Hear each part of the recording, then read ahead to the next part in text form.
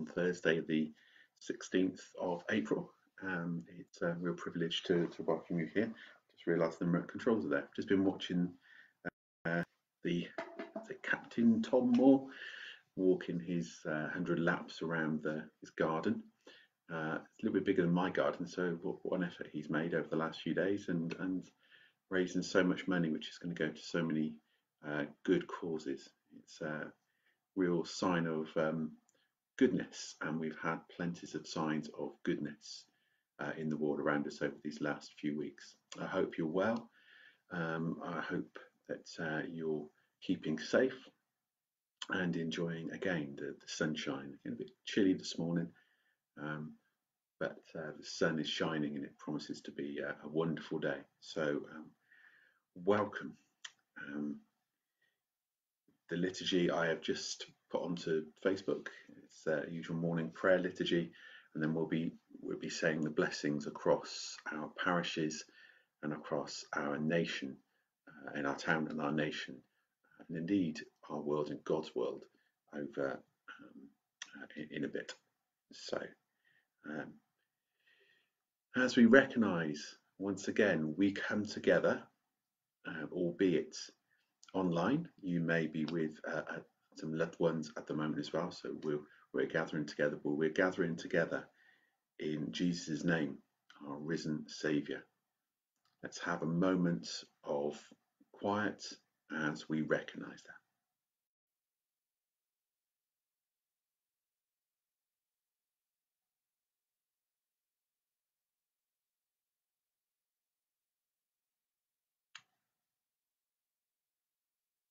Christ is risen. He is risen indeed. Hallelujah. O Lord, open our lips, and our mouth shall proclaim your praise.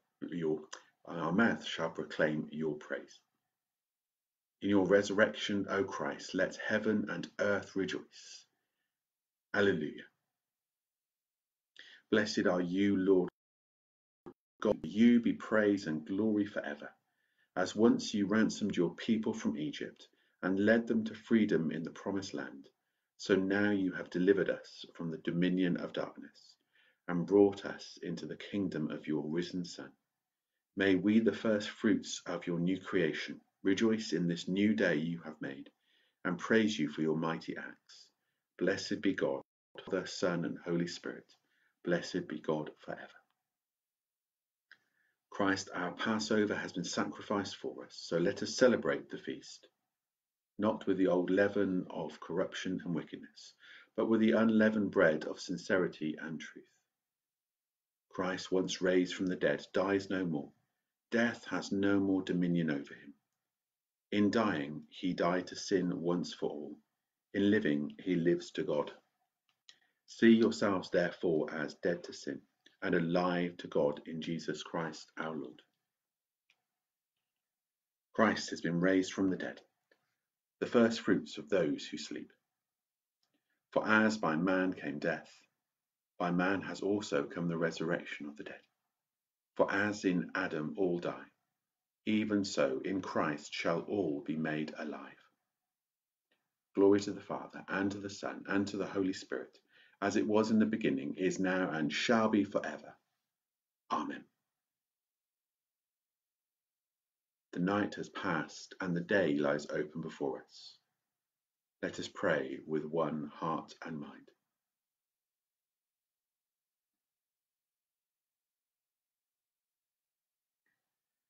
As we rejoice in the gift of this new day, so may the light of your presence, O God, set our hearts on fire with love for you, now and forever.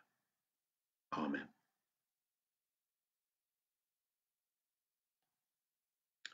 Psalm 114, Psalm 114, starts with this refrain. Tremble, O earth, at the presence of the Lord. When Israel came out of Egypt, the house of Jacob from a people of a strange tongue. Judah became his sanctuary, Israel his dominion. The sea saw that and fled. Jordan was driven back. The mountains skipped like rams, the little hills like young sheep. What ailed you, O sea, that you fled? O Jordan, that you were driven back? You mountains that you skipped like rams, you little hills like young sheep. Tremble, O earth, that you tremble, O earth, at the presence of the Lord, at the presence of the God of Jacob, who turns the hard rock into pools of water, the flint stone into a springing well. Tremble, O earth, at the presence of the Lord. Strike the rock of our hard hearts, O God, and let our tears of joy and sorrow mould us to bear the imprint of your love, given in Christ our risen Lord. Amen. Glory to the Father, and to the Son, and to the Holy Spirit, as it was in the beginning, is now, and shall be forever. Amen.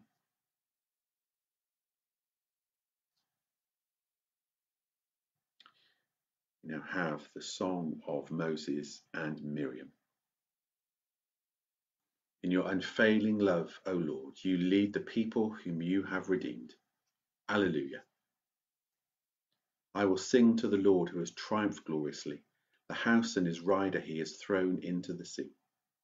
The Lord is my strength and my song, and has become my salvation. This is my God whom I will praise, the God of my forebears whom I will exalt. The Lord is a warrior. The Lord is his name. Your right hand, O Lord, is glorious in power. Your right hand, O Lord, shatters the enemy. At the blast of your nostrils, the sea covered them. They sank as lead in the mighty waters. In your unfailing love, O Lord, you lead the people whom you have redeemed. And by your invincible strength, you will guide them to your holy dwelling. You will guide them to your holy dwelling. You bring them in and plant them, O Lord, in the sanctuary which your hands have established.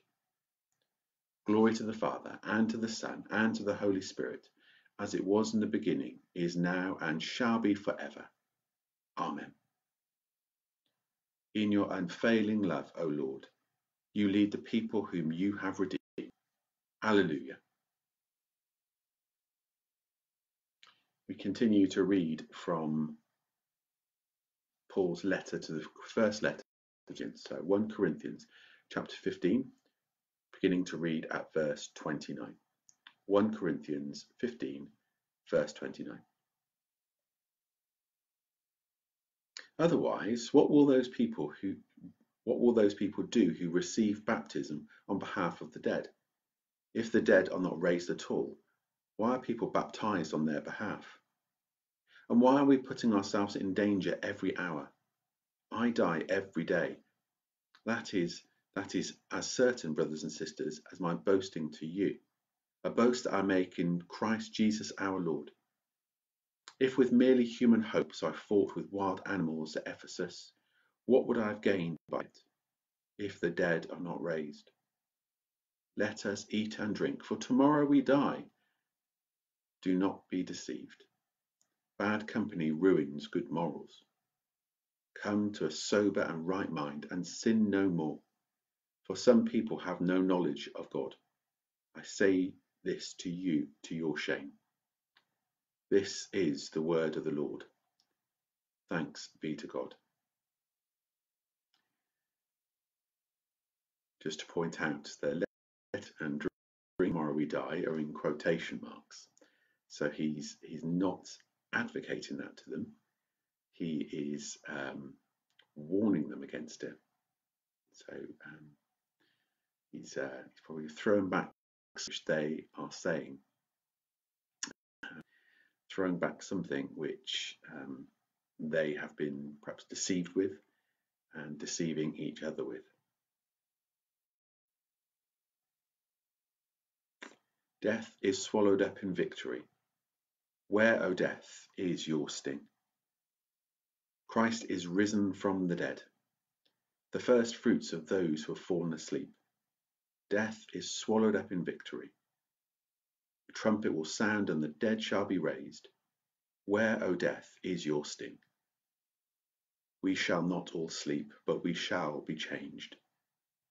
Death is swallowed up in victory. Where, O death, is your sting? Now going to, if you've got it in front of you, please do feel free to join in. We're going to say the Benedictus, the Song of Zechariah. The Lord is risen from the tomb, who for our sakes hung upon the tree. Alleluia. Blessed be the Lord God of Israel, who has come to his people and set them free. He has raised up for us a mighty Saviour, born of the house of his servant David. Through his holy prophets, God promised of old to save us from our enemies, from all the hands that hate us, to show mercy to our ancestors, and to remember his holy covenant. This was the oath God swore to our father Abraham, to set us free from the hands of our enemies, free to worship him without fear, holy and righteous in his sight, all the days of our life. And you, child, shall be called the prophet of the Most High, for you will go before the Lord to prepare his way, to give his people knowledge of salvation for the forgiveness of all their sins. In the tender compassion of our God, the dawn from on high shall break upon us, to shine on those who dwell in darkness and the shadow of death, and to guide our feet into the way of peace. Glory to the Father, and to the Son, and to the Holy Spirit, as it was in the beginning, is now, and shall be forever. Amen. The Lord is risen from the tomb, who for our sakes hung upon the tree. Alleluia. Now going to say the blessings to one another. It takes me a little while to find them on my Kindle. They're a little bit of the way down there. Order. See if I can find it. If it's that. No, that's the notice sheet.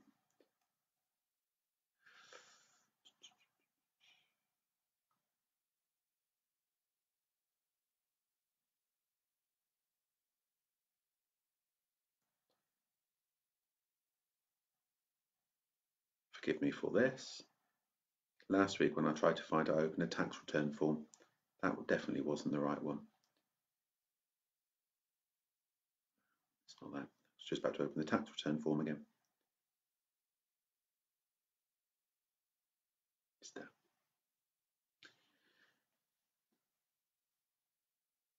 So we say these every Thursday, as I'm sure you're aware. We come together to pray for our nation, to pray for our town, and to pray for our parishes, pray for our neighbours. We want to pray those blessings that we have received upon them too. So, Heavenly Father, we take upon ourselves the authority Jesus delegated to us, and in his mighty name we speak to every household within our parishes. We bless you in the name of the Lord. We bless your marriages and relationships that they may be strong and whole. We bless the relationship between each partner that it may be loving, forgiving, merciful and strong. We bless every intergenerational relationship within each household that there may be peace and love and understanding flowing between each one. In Jesus' name, we bless every network of wholesome and supportive friendship. We bless your health, that you may be strong and well. In Jesus' name, we resist any sickness or disease which seeks to invade these communities, and to every person we say, be well, be strong, be healthy. To any who are sick right now, we say we bless you in Jesus' name for a speedy recovery. And you might just like to hold on your hearts those whom you are praying for at this moment. For those who are suffering in body, mind or spirit. For the sick, the anxious and the lonely.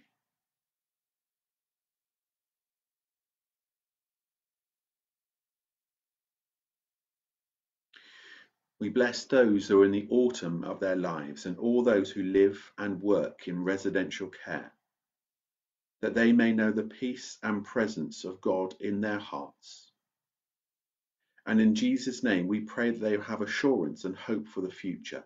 We speak blessings of patience, courage, wisdom, protection, and love to all carers and associated staff. We bless the wealth of every person in our communities, that they may have plenty to replace poverty. We bless you to have enough to live and enough to give. We bless the work of your hands, that whatever you turn your hand to, which is wholesome, may be profitable. And we bless every wholesome enterprise that's conducted by you, that it may prosper and be successful. And we pray for those who are anxious about their work and about where their money may come from at this time. We pray that that anxiety will ease and that they will feel blessings. In Jesus' name, we bless the businesses operating within our bounds, that they will flourish, and employee-employer relationships will be wholesome, fair, and full of integrity. We bless our local preschools and schools, that they may be secure and safe for teachers and pupils alike. We bless the children's capacity to learn and develop relationships. We bless the governors and all the staff, that they will know that they can put their trust and they can trust and flourish if they put their faith in the Lord Jesus. We pray your blessing on all contact the church has with them in Jesus' name. We bless the local doctors, nurses, district nurses, pharmacists, carers, all the staff of Sandalwood Court, all healthcare workers, wherever they may be, all those backup workers in the NHS, all those people that are keeping so many of us safe and so many of us well at this time, and are fighting illness right on the front line on our behalf.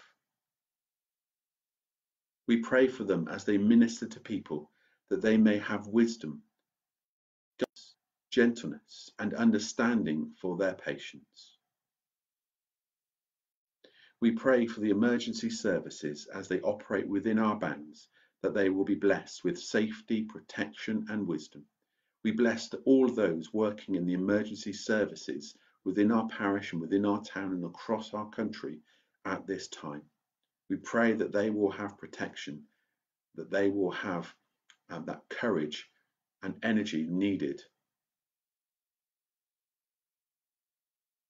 We pray, dear Father, for the local parish councils, borough councils, all in authority, and we pray for our government and governments around the world, that they will be blessed as they serve their communities, that they may be guided with wisdom as they seek the best for all of us and look towards the future with wisdom and courage. We pray, dear Father, for all of those key workers, so many that we rely on, so many working in so many different areas, so many, dear Father, who are keeping things going, offering us protection, offering us the things, keeping us fed. We thank you for them, Lord, and we pray for them this day. And we speak to all the Christians in our communities. And we say, we bless you in the name of the Lord, that the Holy Spirit and the Word of God will flow out from you in power. We bless the hearts of all who live here, that you may be quickened to hear and respond to the voice of the living God. And we bless all who live and work here, that the overspill of blessings and the presence of the kingdom of God may fall upon you. In a moment of quiet, you might like to lift before God those whom are on your hearts, those whom you love, those whom you cherish and treasure.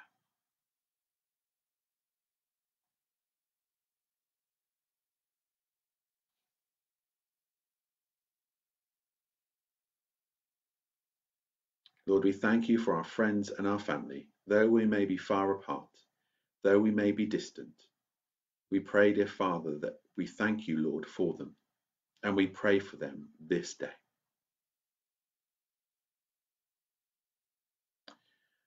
Lord of all life and power, who through the mighty resurrection of your Son overcame the old order of sin and death to make all things new in him, grant that we, being dead to sin and alive to you in Jesus Christ, may reign with him in glory, to whom with you and the Holy Spirit be praise and honour, glory and might, now and in all eternity. Amen. Rejoicing in God's new creation, let us pray with confidence as our Saviour has taught us. Our Father, who art in heaven, hallowed be thy name. Thy kingdom come, thy will be done, on earth as it is in heaven. Give us this day our daily bread, and forgive us our trespasses, as we forgive those who trespass against us. Lead us not into temptation, but deliver us from evil. For thine is the kingdom, the power, and the glory, for ever and ever. Amen. May the risen Christ grant us the joys of eternal life. Amen. Let us bless the Lord. Alleluia, alleluia. Thanks be to God. Alleluia, alleluia. Christ is risen. He is risen indeed. Alleluia. May the Lord be gracious to us and bless us, and make his face to shine upon us. Help us to be a blessing to each other and our communities, that your ways may be known among us. Let all the people praise you, O God. Let all the people praise you. Amen. Amen. Amen. Amen. Amen. Thank you for joining me, and thank you for joining all together today. It is, I keep saying this, is to be able to do this, and I do look to being back together when we can sing hymns together. We can sing hymns from the first part of Mission Praise and sing hymns from the second part of Mission Praise, and we might even sing some hymns that are not even in the book. It will be a great day, and hopefully as they start to think about, I think we'll get an announcement probably today about the extension of the lockdown, which is needed. We need to adhere to that, so we're still in this for a bit, but hopefully as they relax things, we might be able to kind of get back together, and I really do long for that day. And I think that those old church buildings in that wonderful community centre will be filled with songs of praise and hymns of rejoicing, and I think we'll be singing just a few decibels higher than we have ever done before, with smiles on our faces. We look forward to that day, and we pray for that day, and it will come. It will come. So God bless you today. Enjoy the sunshine, and stay safe and stay well. God bless.